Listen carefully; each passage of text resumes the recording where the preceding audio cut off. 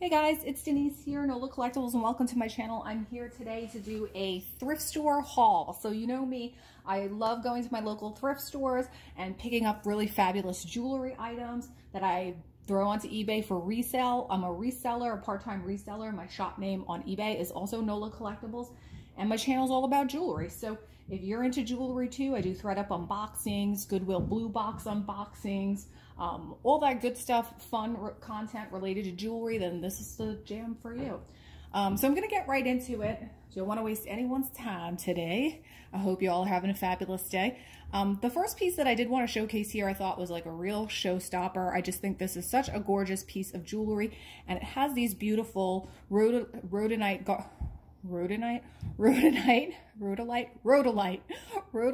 garnets here, faceted beads. And the rhodolite garnets, you know, because they've got that kind of purpley color, more on the purple side than they are on the red side. And it had beautiful twisted strands here of that. And then it has this absolutely stunning marcasite center here, the centerpiece. I just think this is absolutely gorgeous. I mean, what a regal piece. It gives me kind of definitely bohemian garnet vibes. I mean, this is not an older piece, but it definitely kind of gives me that aesthetic to it. So this guy, I just think it's absolutely lovely, so beautifully made, has a nice lobster claw clasp on it, and I paid half price for this. So this was supposed to be $15, and so I paid half price of that for this particular necklace. And so that's just gorgeous. I wanted to start with a really pretty piece. Just, you know me, I like a showstopper. I like to open things up in a big way. And so I also got this guy here. The tag head fell off of it. I think this was half price as well, so $2. And this is a Weiss, what kind of looks like a clover rhinestone brooch here, and it has really interesting kind of components there. You can see it almost looks like Peking glass, which is like that faux jade man-made stone.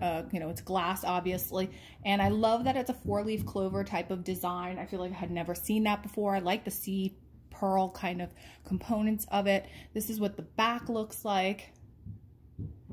The Weiss signature is like right on the bottom, and a little kind of plaque right there. And so I thought for St. Patrick's Day coming up that this was a great piece of jewelry, and overall just a nice looking piece of jewelry, different, nice Weiss, good quality brooch. So I picked up that guy. Where should I go from there? I'll stick with another brooch. Let's do another brooch. This one, I definitely paid half price for, $5.99, so it's $3. And this one, I actually recognize this in the case, and this is a Kenneth J. Lane for Avon. So this one, not a huge, like, you know, there's certain pieces that Kenneth J. Lane designed for Avon that sell for massive amounts of money. Large, you know, big, very collectible, very over the top in its design. I had a necklace with black faceted glass crystal beads, multi-strand, and interlinking panther heads that I had gotten at an antique mall not too long ago. Also Kenneth J. Lane for Avon piece. That one does sell for a couple of $100. Something like this, you know, sells for less, but the Kenneth J. Lane for Avon capsule collection, people who love Avon collect it, people who love Kenneth J. Lane collect it, and so it's got that appeal. And I thought this was just a really cute kind of crown, gold tone crown brooch, Kenneth J. Lane for Avon. So I picked up that guy for sure. Then I saw this. This one was actually on the rack. You know, I tell you guys with my thrift store, first I shopped the rack, what's out and open and available to the public, and then I shopped the counters that are closer to the cash wrap area. And so this was actually hanging from one of the pegboard hooks, and I thought this was just absolutely beautiful. Obviously a vintage bracelet. I love the panels. I love the cabochons, the big oversized cabochon rhinestones here, and the red, the green, and the blue. And then it's got just very pretty smaller rhinestone detail there in similar coloration. And so this guy was marked $3.99. And it was absolutely perfect. It's not missing any rhinestones, which is very unusual, you know, when you find these pieces. They're sometimes always missing a rhinestone, and it has a really pretty fold-over clasp. And this guy was a little bit on the longer side of things, which again is also nice because, you know, people are often looking. I'm gonna say maybe this is like a 7.5-inch bracelet, possibly even longer. Of course, I tried it on. because it's so pretty. It just gives me, it looks very like royal. It's giving me like royal vibes. It's very regal, I thought. Just elaborate, beautiful piece of jewelry. And so this one's actually unmarked. It doesn't have any maker's mark on it, but I think it's a good, I just think it's a real goodie. Just really nice. And like I said, nice that it isn't missing any kind of rhinestones. So for $3.99, absolutely, I picked that one up. And then here I wanted to go, I picked up a couple items of men's jewelry, and these guys were $3.99. And these are Cremins. Yeah, Cremins, very known for their gold-plated, gold-filled cufflinks, menswear designer that made lots of men's accessories. And these I just thought were really, really cute. These are just gold-filled, and they have the little fly fishing lure in there. Very mid-century to me. There was a very well-known mid-century designer that made these fly fishing cufflinks. I forget his name, but they're very collectible. And so I thought, okay, here we have like Father's Day right around the corner. I am like losing track of time. I don't know about you guys. I don't know what month it is. I think it's March. But every month is here like faster than you know it. So I don't know, like Father's Day, it's like tomorrow. But I thought those were great vintage cufflink items. And I think these are great for, you know, if you happen to have a mid-century modern type of guy. I don't know, he likes, that's his aesthetic, picks up some of those elements, has an appreciation for that style, maybe enjoys a nice cocktail every once in a while. That's a great gift for him. And then, so they also had, and this is actually not Cremins, this one is Hickok. I saw this, and it was kind of the same type of deal here with a little fly fishing lure in there. And these guys, they definitely look like they're handmade components in there. I think they're so cool. And they're just like in this like resin suspended in there, and they're just like so neat. So this is a tie bar, and it's not an exact match for the other one. The other ones have the blue and the red. This one is just in the red. But I think, like I said, I just think they're unusual, not something I tend to see too much, and just great gift items for a guy in your life. So those are fantastic and cool. So I picked those guys up. Another little brooch here. This is a fun brooch. I saw this and I just about died because it's so cute. And this is a little Hollycraft brooch. The sticker is like in the worst place. Let me see. I think this dude, I think, might have been a half price. I'm not sure, but it's like a little street lamp. And how cute is that? And how perfect is that for New Orleans? I think, you know, it might have been like a Christmas piece because it's got the red and the green crystal rhinestones in there. But I just thought this was like so adorable. And I liked like a little faux fire. Again, I think with, you know, with Hollycraft, certain pieces are worth quite a bit of money. Some of the big elaborate pieces, multi-rhinestone pieces, Hollycraft, the 1950s Hollycraft rhinestone pieces. But this guy, I just like, I don't know, I couldn't resist. I just think it's so charming. So I definitely picked that guy up. Maybe I should, let's go, a lot of vintage we've got going on here. Maybe I'll go a little modern. I saw this guy on the rack, and this guy was half price, and this is just a Chico's lariat necklace with rhinestone detail. Really, really pretty here. I think a little bit different than what we tend to see coming out of Chico's. We see like a lot of boho styles, right? I'm not lying to you. Yes, it's Chico's. I was like, is this Ann Taylor? It's not Ann Taylor, but kind of looks like Ann Taylor. Really pretty pave crystal rhinestone detailing on this. I just think this is a great looking necklace, nice and long, adjustable if you want to wear it longer or shorter. So this guy was $2 and is in just excellent, like new condition. So Chico's, you know, pieces, they still sell for me pretty well. People are always looking for Chico's jewelry. There's definitely an active audience for it. So for that price, I picked that guy up. And I just, like I said, I just think this is a great little piece of jewelry. Very, very nice. Another modern piece of jewelry is this Stella and Dot necklace, brushed gold tone necklace with a big kind of swirling centerpiece, and then we have all these kind of like boho, almost looking hand hammered, dangling components here. I think this is very, very chic looking, and you can see right there it says Stella and Dot. And so I had recently said that Stella and Dot had went out of business. A lovely viewer told me they did not go out of business. sometimes I confuse my Stella and Dots, my Chloe and Isabel's, and some of those other brands. So they are still in business. You can go on their website, but Stella and Dot definitely sells for me, continues to sell. So when I see some of those pieces that are of nicer quality, that look superior, or they're very chic, then I go and I pick them up. And so this guy for $3.99, or if it was half price, I added that to the items that I purchased. Put that guy right there. What else? I thought this was a really interesting piece of jewelry. I don't tend to go for these like kind of like bohemian necklaces, because I feel like a lot of these are very much like a dime a dozen, the ones that come out of India with the brass components and stuff like that.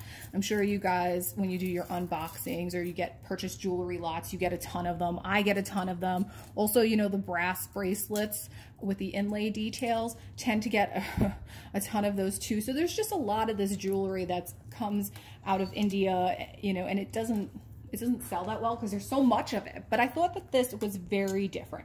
And the reason why I picked this one up was because of this big boy component right here. And it's Egyptian Revival.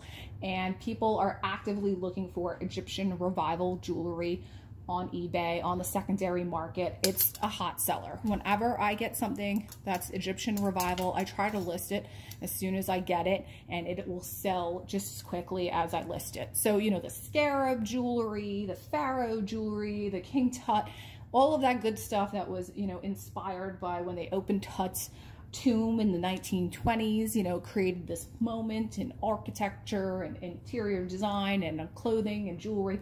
Everybody got excited about it. So, like I said, people continue to kind of look for that. So I thought this was great. It has some natural stone components here. There's a little bit of like amethyst. There looks like maybe some carnelian, or that could be glass. You know, then we have these ceramic beads, some porcelain beads. There's even some what look like Italian glass beads here. So this could be very well be an artisan made piece. It probably is. And we have some of these kind of cool cutout beads right here. I just thought nice statement, different, great looking kind of component right there. And so I picked that guy up for $4.99. Put that one over there. And I picked these up. I always tell you, like in New Orleans, that people are very obsessed with food. And it carries over into the jewelry. I buy so much like shrimp jewelry, fish jewelry, oyster jewelry, all of that stuff. So this right here, I actually did recognize this jewelry guy, and his name is Maurice Malure, and he is local. He had a studio here in New Orleans and in one other location, I forget where, but he crafts fine pewter jewelry and fine pewter home items. Very well known. And his signature, it's a, let me see if I can find it. It probably will be very hard to see, but yeah, because it is definitely hard to see. It's kind of like right there. You can see Malure right by the tail. And it looks like a scrawled signature, so it makes it even more difficult to sometimes see. But if you find these, you know, go on his website. I think he still sells stuff. The style to me is very recognizable. So when I see, like I said, oysters or shrimp or something like this, I know it's Maurice Malure. So again, I think these are really whimsical, and I think there might be a good, maybe I'll throw these up on like a Facebook marketplace or something, or I'll probably just end up putting it on eBay. I don't know, we'll see, but definitely a specific market for these. New Orleans might be the market where if you love shrimp so much you want to put them on your ears, then this is for you as well. I think they're just really cute, and I like Maurice Malure jewelry. It's really nicely crafted. What else? Let's see. I got this necklace right here. You guys might recognize this, or you may not. This one definitely was half price. It was $4, and so I recognize this right away. And this is the Jane Seymour Open Hearts collection. And you can see here it looks like an upside down heart. It almost looks like an S for Jane Seymour. And this is a collection that's currently sold at Zales. And so fine jewelry with this open kind of looking heart design. Very well known. You'll find it in like diamonds, or you find it in silver, you'll find it in gold. all of the above. And so, yeah, again, something that people are actively looking for. They don't want to go to Zales. They don't want to pay full price, but they still want to give a lovely gift to someone. So they'll go on eBay and look for it. So this one, actually, this is sterling silver, and it's marked right there on the back. And so, yeah, I got that one too. And, you know, certain things, like I said, if they're name brand, you know, we know that people are looking for them on the secondary market, just like you or I don't want to pay for certain things full price. Other folks don't either. So they go on eBay and they look for it. I know I do. I've been doing it all my life. Going real quick here just to this ring. This is a red jasper ring. This guy was definitely half price. It was $14.99, so I think I paid $7 for that. And I like this because it's just like a really substantial looking ring. It's about a size 6. And like really nice, heavy looking, a lot of silver right there. Nice twisted open design there. The back of it's actually very pretty too. You see it has this like open back. And I just thought nice piece of quality jewelry right there.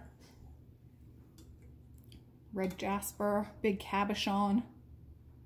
Very, very nice. So I picked up that guy.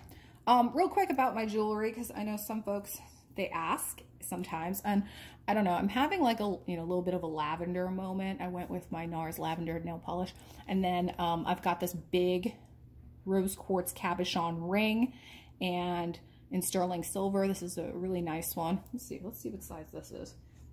It has a really nice band. It's like on the thicker side. Rose quartz, you know, the love stone, often associated with attracting love. So we're just 6 1/4 on that guy. Looks like that. This one is available in my eBay store. And then I just have my faux opal vintage hinged bracelet here. It's got a little safety clasp. I just love this bracelet. I think it's so pretty. I love the faux pink opals and then the combination with the turquoise and the purple rhinestones. I just think it's so feminine. And then I have it with my coil vintage wrap bracelet with the faux pearl, and this one has tassels on it, which you guys have seen a million times. I love that bracelet. I wear it all the time. Anyway, so just to keep going, another little item here that I picked up is I saw this little sterling silver bracelet here, and it had some really pretty elongated baguette rhinestones in the middle. And so this is was sterling silver. You can see those there. Really nice cut on those, just, you know, different, kind of like beyond what you typically see with round cubic zirconias. And it's got a really cute lobster claw clasp there, and this one was marked $3.99, so definitely just a really nice quality on that and a great price. And so I picked that guy up for that reason. I'll put that one right there. I also picked up, I saw this, I think this one was on the shelf as well. This is a gold tone, really pretty Italian style cross, and you see here it has the Millefiore glass, so just the flowers there in the glass design, and I just thought this was just absolutely adorable. And I love the Italian made glass jewelry pieces, and it's in excellent condition, nice and weighty, nicely made. I like the bezel on there. It's kind of got a rope bezel around the glass cabochons. Very, very pretty. And this one definitely was half price, so this was $4. I picked up that one. We will put this maybe over here. What else? I'll go to another ring maybe. I saw this ring, and this one was just like a really great looking sterling silver with several different kind of natural stones surround and an onyx center on that. And this just looked very heavy, nice thick band. And I think this was marked Thailand. Yes, 925 Thailand. And so that guy just needs a really good cleaning, which I will do. And let's see what size this is. This is about an 8.5. And that guy just looks like this.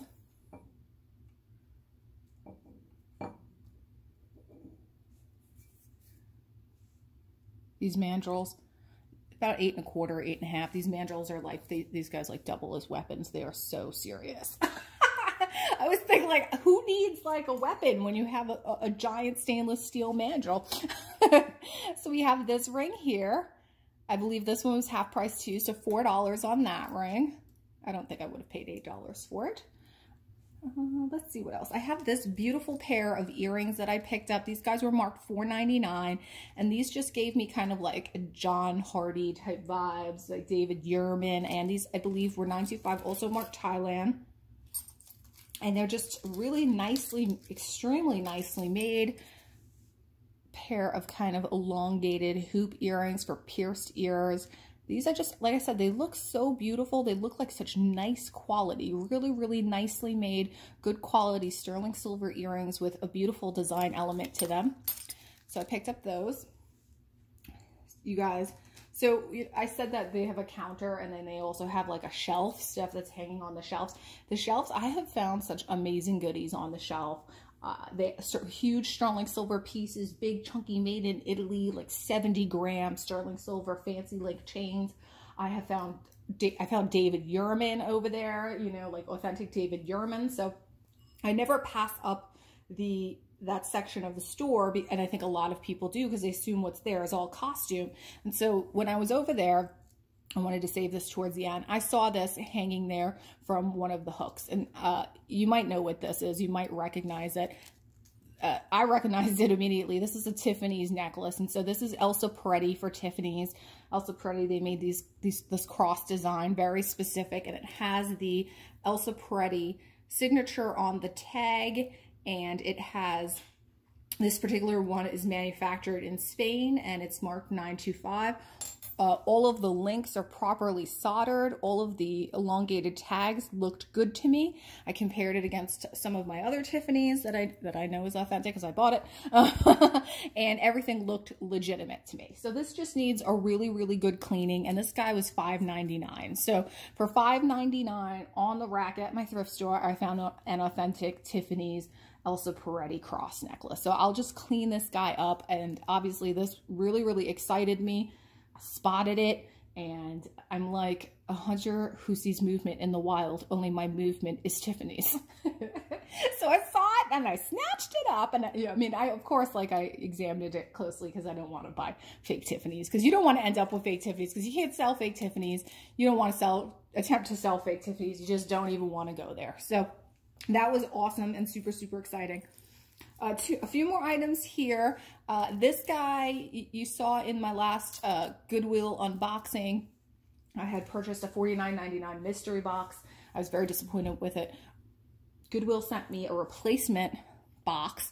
In there was this brand. So this brand, similarly, you see here, was marked $4.99. This is, I just had a blank. This is J. King Mind Finds. J. King Mind Finds. J. King was a host on the Home Shopping Network. He specifically did a lot of the jewelry television selling segments.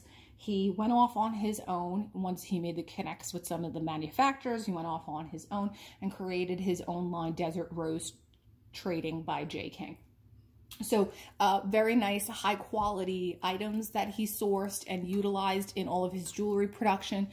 Lots of natural stones, all sterling silver componentry. So this one was marked for $4.99, and this is a J. King Mind Finds turquoise chip necklace. So really nice color on the turquoise. They've got a really good kind of blue-green coloration to them. You can see they're very nice natural stones. Very nice. You know, one thing to look for when you're trying to identify authentic turquoise is the variation in the stones. It shouldn't be even colored. The veining shouldn't look like even. It's natural. It comes from the earth. It should have inconsistency to its look. Inconsistency in the veining, inconsistency in the color. And if you're still unsure, you could always take a little Q-tip with acetone and wipe it, dab it in a very inconspicuous spot and see if any color transfer comes off. If you see color on the Q-tip, then you know this is likely dyed howlite or some other stone that they use and they dye to make it look like turquoise. So really, really nice strand of J. King Mind Finds, Desert Rose Trading, turquoise. And then where there's smoke, you know, there's fire. So there was a second one. This one I just love so much. Also marked $4.99. And this one, also Desert Rose Trading. Also, what's very typical of what you see with this brand, he will put end caps on the jewelry that looks like this. And right there, it will say DYT for Desert Rose, DRT for Desert Rose Trading. You can kind of see it right there. And these end caps are very stylistic of the jewelry that he makes. This type of chain, also very stylistic of what he makes. And so this is a yellow jasper. Almost kind of looks like a Hishi style. You know, the Native American style with the discs. You know, sometimes they make them turquoise, sometimes they make a Hishi shell. Santo Domingo is a famous area where they manufactured that type of jewelry, and this is gorgeous. I love yellow jasper. I think he makes a lot of yellow jasper pieces, and they're really, really fabulous. And it's hard to find yellow jasper in other pieces of jewelry, but he has used it quite a bit. So I love that piece. I think it's gorgeous. And then finally, well, I lied. There's two things. One more thing. I got this big kind of 80s fun statement-y Monet necklace, and this guy just kind of 70s, kind of 80s, sleek and sexy and slinky. You know me, I always throw out a Grace Jones reference. Can't you see this on Grace Jones? I see this on someone going into Studio 54. It's fabulous. I love it. Or maybe I also like a good Dynasty reference. Maybe on Alexis Carrington. She might like this. It's a power piece. But I thought it was cool because it has this like unsnaps. It's got this like snapping component here and it snaps together. So I thought that was very interesting. And yeah, this one, $6. That one was definitely half price. I paid $3, I believe, for that. And then finally, I got this pair of new in-box, and this actually was in the glass case, a new in-box pair of Betsy Johnson earrings, and I just thought these were so cute. They're little Day of the Dead cat earrings, and they look like little Day of the Dead masks. How cute. I think these were $3. So adorable. I mean, you know, some Betsy Johnson sells, some of it doesn't. There's also a lot of fake Betsy Johnson that comes out of China. So, but I think, you know, if you recognize the quality of what her pieces look like, you can definitely tell the China versus the authentic Betsy Johnson, because China stuff feels very lightweight. So that's everything, you guys. This was my pretty massive haul of all of the items I recently thrifted from my local thrift store. And I hope you enjoyed this little like show and tell. I think it was really fun. Some really different items in this lot of jewelry here. I never know what I'm going to find. And so yeah, let me know what you think. If you have a favorite piece, if you have any thoughts about anything else here that I got wrong or otherwise. But yeah, leave me a like on the way out. Let me know what you think. Give me a subscribe if you haven't already. I appreciate you being here. I will see you on the next one, guys. Have a great weekend.